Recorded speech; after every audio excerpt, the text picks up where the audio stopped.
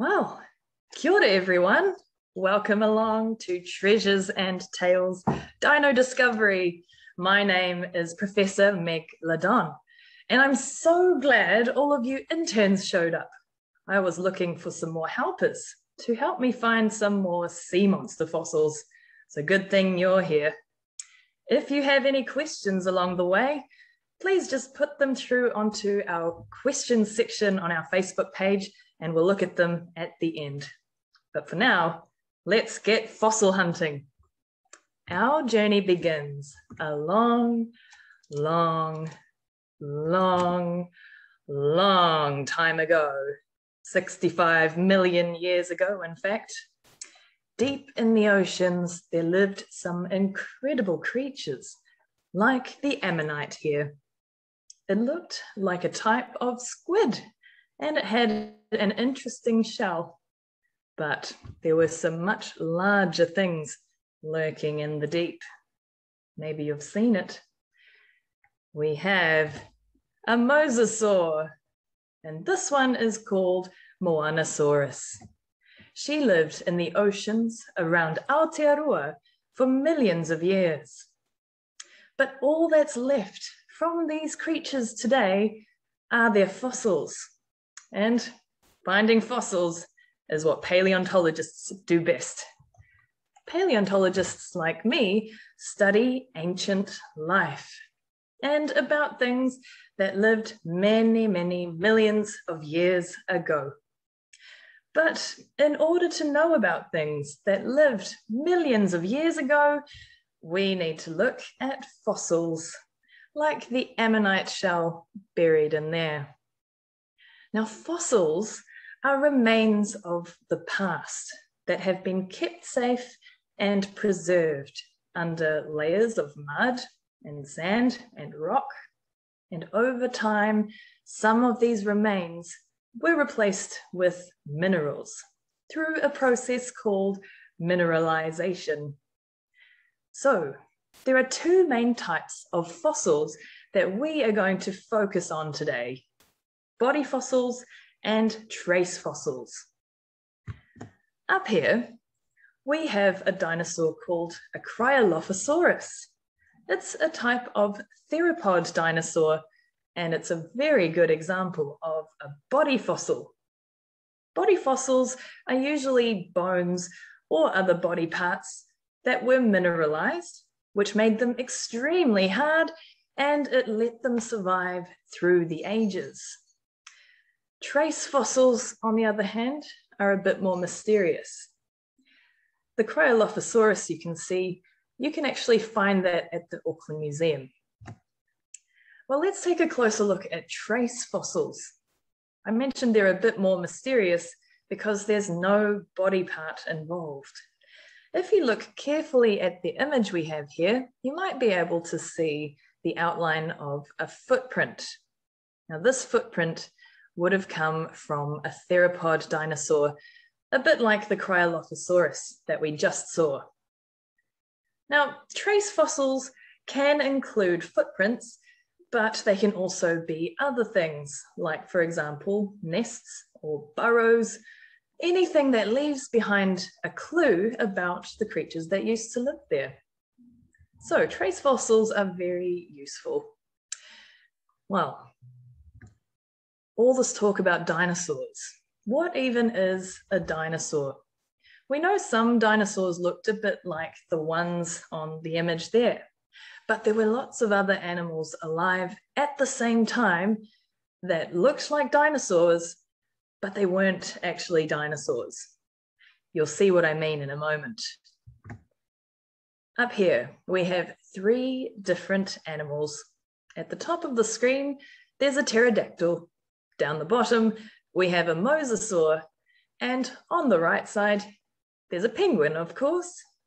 Now, only one of these is actually a dinosaur. Can you pick out which one it is? Are you ready for the big reveal? Well, believe it or not, only the penguin is a dinosaur here. Let me explain. So the pterodactyl and the mosasaur look like dinosaurs, but they are actually a separate group of reptiles. The penguin and all the other birds that we see alive today are what we call avian dinosaurs. They are actually the last living line of theropod dinosaurs, just like Cryolophosaurus. But how would we even know? Well, the clues are in the hips. Check out these skeletons. A dinosaur hip is very similar to a bird hip, and you'll notice their legs are directly below their body. Their leg bones create this S shape as well. Reptile hips, on the other hand, are a very different shape, and it lets their legs stick out sideways, like reptiles and lizards that we see today. But we're not here just to talk about dinosaurs today. We want to see some more sea monsters, don't we? And I am so excited. I've been waiting for this moment because I have some of my favorite sea monster fossils that I want to share with everyone. And here's the first one. Are you ready? Check this out. Look at the size of the teeth on this fossil. They're enormous. The whole thing is about 1 meter long. There are some very large gaps, which would have been eye sockets. So the whole fossil is actually just the skull of a mosasaur, just like Moanosaurus. So let's see what we actually know about mosasaurs. They lived about 98 million years ago, when the world looked a little bit more like this. And mosasaurs went extinct about the same time as the dinosaurs did 65 million years ago. Now, mosasaurs were enormous. They had all of those sharp teeth for hunting other sea creatures with. So, for example, they like to eat and hunt things like plesiosaurs, giant prehistoric turtles, and even other mosasaurs. And they were huge creatures. Mosasaurs could grow up to 17 meters long. That's about as long as 4 cars lined up. It's pretty huge. And they needed to eat a lot to reach that size. Also, they weren't just big, they were also powerful. The jaw of a mosasaur can crush a car. So that can give you an idea of how strong they were. Now, you might be wondering, if a mosasaur is that big, how can it even move through the water? Well, you can see it has a very streamlined body. It has 4 limbs, which are called paddles, and those would help it steer through the ocean. But the key to their movement was their long tail. So their tails propelled them through the water by sweeping from side to side. So they swam a bit like eels do today. Actually, why don't we try this out?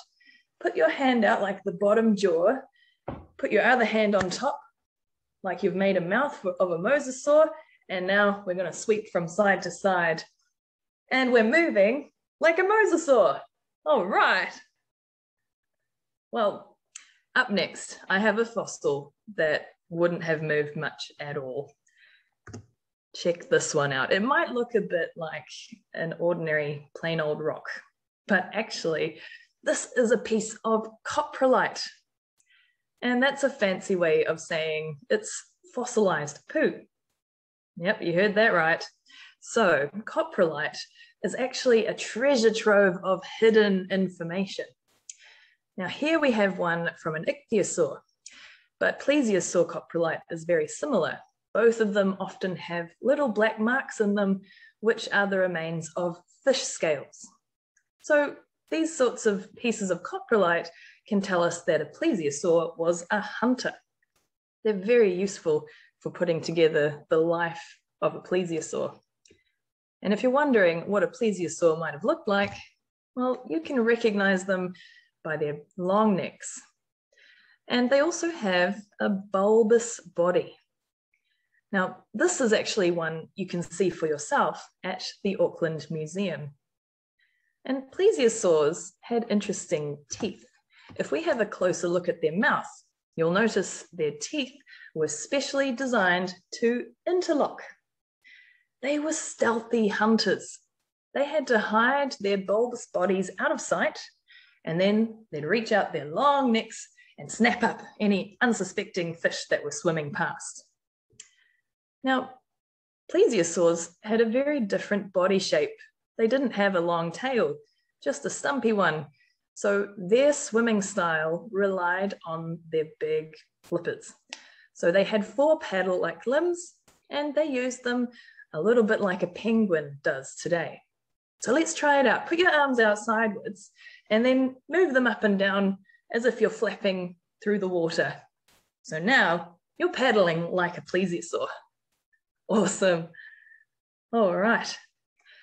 So plesiosaurs also like to swallow big rocks. That would help them sink down when they're hunting. Otherwise, they just float back up to the top. Well, I have one more fossil that I want to show you. Here we have a picture of it on the left. That is a huge tooth from an ancient fish.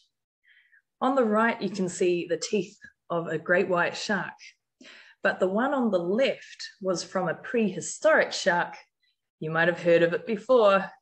It's called the megalodon. And these guys were enormous. They grew slightly bigger than the mosasaur did, up to 18 meters long. Now, they weren't as old as mosasaurs or plesiosaurs. They went extinct about 5 million years ago, but they did rule the oceans for millions of years before that. Now, that tooth that I had earlier was part of an enormous mouth. Megalodons liked to hunt very large prey like whales. But in order to take a bite out of a whale, you need to have an enormous jaw. So let's take a look at how big that actually was. Here we have a full jaw from a megalodon, and you can see a person is very small next to it. They could open their jaws 3 meters wide. That's big enough to have both of your parents and the neighbors and the cat, and then still have room for more. So that is an enormous jaw. And that tooth would fit in there very nicely. In fact, megalodons had about 276 teeth at any time. And they had something that modern sharks still have today, which is known as rolling teeth. They have rows and rows of teeth behind the first row. If one tooth falls out, a new one is pushed forward from the row behind. All right, so they always had a full set of sharp teeth ready to go. Imagine how much money they could make from the tooth fairy. Wow, well done everyone. We have learned so much about sea monsters and dinosaurs. I think it's time we have a look at some of your questions. And joining me for this is one of my colleagues, Dr. Doug Down. So hopefully he'll be able to join us. Oh, hello, everyone. Hello. I'm very excited to join my colleague, Professor Ladon, and answer some of your questions today. Well, how about we start with the very first one that says, are the fish that were around at the time of the sea monsters the same ones that we have today? Well, good thinking. All the fish we have today are descendants from the ones that came before. So just like we have family members that came before us, all the animals would have had ancestors as well. But over millions of years, they would have evolved to turn into what we see today. So they might have looked a bit different back in the prehistoric times, for example. Well, how about you take the next question, Dr. Down? Well, this is a really good question, actually. Did plesiosaurs get rocks stuck in their long throats? Oh. That's a really good question, because like Professor Ladon said, they would swallow rocks so they wouldn't float back up to the surface and they could stay nice and low in the water. And possibly they might have gotten some rocks that might have been a little bit too big to swallow, and those might have gotten stuck in their necks. But most of the time they would have picked rocks just the right size to swallow and keep them nice and low in the water so they could hunt fish with their really long necks. Yeah. I can see a good question. Would the megalodon's teeth have been white like ours? Well, back when they were alive, most likely, because most teeth were that color. But you might see that some of them have aged. If you see a fossil, it would have been replaced with a mineral, so it might not be the same color as when it was alive. But most likely, when they were alive, they would have been white or an off-white. I don't suppose they'd brush their teeth the way we do. Probably didn't have the same level of hygiene. I've got an interesting question here. Which dinosaur had the biggest coprolite? Now, coprolite is quite a funny thing that us paleontologists have found on our digs, because not often that you actually get to find a trace fossil like coprolite. But I'd say the bigger the dinosaur, the bigger the coprolite. So maybe some of the really big sauropods would have had really big coprolites, but we wouldn't be able to know unless they were fossilized. So it's very lucky that we have the ones that we do have today for us to study about. Very good. I have another good question. Do you know why dinosaurs went extinct? Well, 65 million years ago, there was a world-changing event where an asteroid collided with Earth. And not only did it collide with Earth, but that impact would have changed all of the Earth's ecosystems. So that would have been the starting point of how all the dinosaurs went extinct, because all of their resources started to disappear. Do you have any more to add to that, Dr. Down? I think that's a really good explanation to that. It was quite a big and dramatic event that unfortunately killed all our dinosaurs. But because of the way that they were killed, that's meant that we have a really good record of what was living 65 million years ago. And as paleontologists, we use all these fossils that we find to learn about them. And talking about things that lived a really long time ago, I see a question here that says, are tuatara's dinosaurs? Oh, that's quite a good question. And it's a question we get asked quite a lot as well. So tuataras, a lot of us know that they are quite old, and a lot of us think that they are dinosaurs, but in fact, they're completely different. And just like Professor Ladon said before, dinosaurs and reptiles are two different groups. And then the family that tuataras come from is even a different one altogether. So they would have been related to dinosaurs, and they lived the same time as dinosaurs did, but we would not consider them a dinosaur today. No. That's right. And the same goes for crocodiles as well. They are actually reptiles separate from dinosaurs as well. Now, I've got a really funny question here. Yeah. Will I get in trouble for calling my brother a coprolite? Well, assuming that your brother tuned in to our live stream today, you might get away with it if they don't know what a coprolite is, but you might have to check first. Each to their own. Well, I see another one. What was the tallest dinosaur? That's one of my favorite dinosaurs. It's called Brachiosaurus. So they were incredibly tall, and they actually had their nostrils up between their eyes, which was a bizarre feature of their anatomy. So Brachiosaurus holds the record for being the tallest dinosaur. And related Brachiosauruses, actually, I found a question that says, do Brachiosauruses fight back? And that's a good point, actually, because not a lot of us think that the really long-necked sauropods could fight back. But Brachiosauruses had a big spike on where their thumb would have been on their feet, and they would sometimes use that spike to fight. And then there's also a theory that if a Brachiosaurus whipped its tail really fast, it could be faster than the speed of sound. But there's no way of knowing. But it's a pretty cool theory if it was real. Yeah. Well, there's another good question. Could the plesiosaur go on land? Well, plesiosaurs weren't actually designed to come out of the water. Their bodies needed the water to support their weight, a lot like whales today. A whale can't come onto land because it needs the water to hold all its body weight. So it's very safe to assume that plesiosaurs would have been in the same category. And also, they didn't have legs to walk on. Their paddles wouldn't be able to move them across the land either. Good question, though. I've got also a question here. Someone's asked, what color was the T-Rex? Now that's a quite fascinating question, because recently we've kind of been thinking about what colors all these dinosaurs would have been, because when they leave fossils behind, we can only see their bones, and they don't leave behind any skin or any other soft part of their body. So whoever has been drawing all the dinosaurs so far has been making really good guesses as to what color they might have been.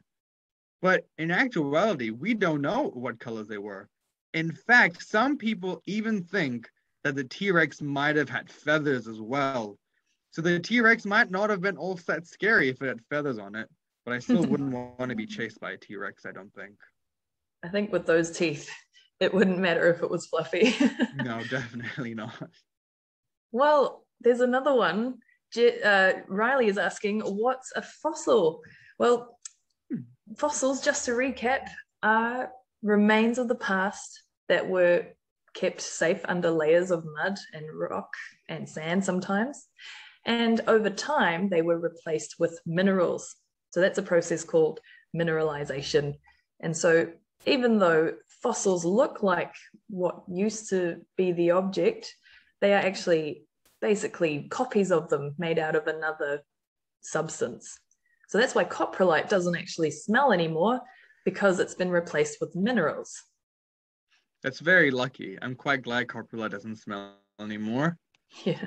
Here's the question. What did the megalodon eat? So megalodon, the giant prehistoric shark with an enormous mouth, would eat things like prehistoric whales. Now, we all know how big whales are. So to have a mouth that is big enough to eat a whale would have to be really big.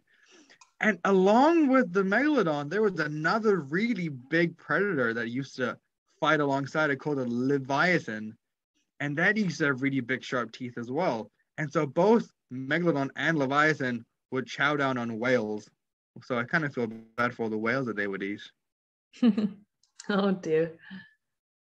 Well, there's another question where someone wants to know, were the fish bigger too? Well, in all likelihood, you would have had all the size range. If the megalodon's the biggest end of it, then you'd have all the sizes down to tiny fish from there. Good question. I got one here. What was the biggest dinosaur found in New Zealand? So New Zealand is quite a special place to find fossils, because we've been under the ocean for a very long time. And then recently, in maybe the last 100 or so million years, we've come up out of the ocean, and we have a lot of marine fossils from plesiosaurs and ichthyosaurs. And someone that found all those marine fossils was a woman called Joan Whiffen. And Joan Whiffen has an enormous collection of fossils, some of them that you can actually even see at the Auckland Museum as well. And Joan Whiffen found fossils from plesiosaurs and arm bones from their paddles. So those were pretty big as well, I would say. Very cool. And someone asked, are there many trace fossils found in Aotearoa? There certainly are. So trace fossils can be all kinds of things, including pieces of plant material that had decayed away and left the shape behind. So there are certainly actual trace fossils that were found here in New Zealand. And if you go to different museums around New Zealand, you'll find different ones on display based on the region. Amazing. Oh, here's a good question. Why do Triceratops have 3 horns instead of 4 or 5? Now, that's a very good question, because Triceratops, tri means 3, and 3 is referring to its horns. But the family that Triceratops comes from, they were actually different types of dinosaurs that had more horns than just 3. So the Triceratops is the one that we all know, but there's some other lesser known dinosaurs that did have 4 or 5 horns, and even less horns, just 2, and sometimes even 1.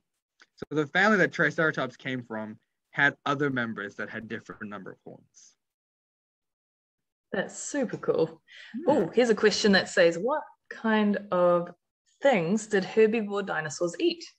Well, herbivore means that it likes to eat plants. So there were all kinds of prehistoric plants around back then.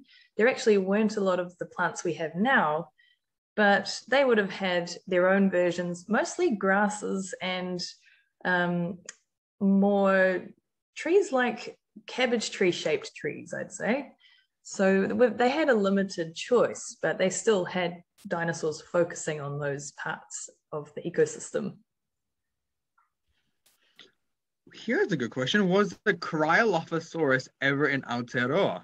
That's a really good question. So the fossil that we have at the museum and the picture that we saw in our show was of a Cryolophosaurus.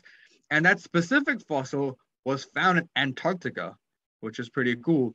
And we know that dinosaurs like the Cryolophosaurus would have lived in Aotearoa because back when all of the continents were one big continent, New Zealand and Antarctica were right next to each other. So they would have shared some land, and there could have been a possibility that Cryolophosaurus lived on the same land that would later become Aotearoa.